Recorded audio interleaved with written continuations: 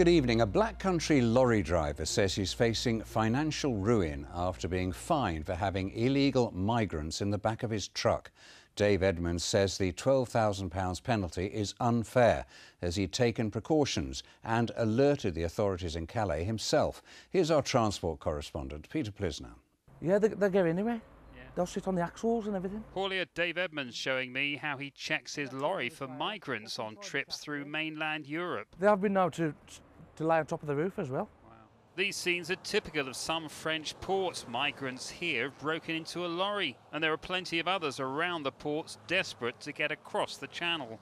Much of the media coverage has homed in on the port of Calais, where migrants have been stopping lorries entering the port in an attempt to get into their vehicles. But Dave's situation appears to be different.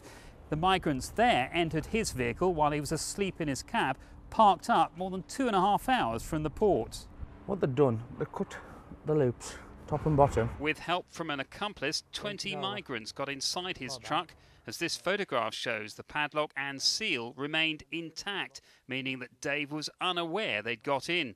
That was until he got to Calais. After about 5-10 minutes, sitting there, I thought the cab's shaking.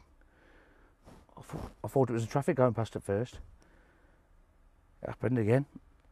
I thought, oh no, I've got immigrants on here. So I gets out, there's a dog angler walking around, calls him over. I said, I think I've got immigrants on here. So his dog has a stiff, starts going mad. It's now more than 2 years after it happened, and even though, like many others, the migrants were caught before getting into the UK, Dave now faces a £12,000 fine. Well, I alerted them that they was in the trailer, so I'm doing their job for them, really, aren't I? It will put me out of business. I just can't pay it, can't afford to pay it.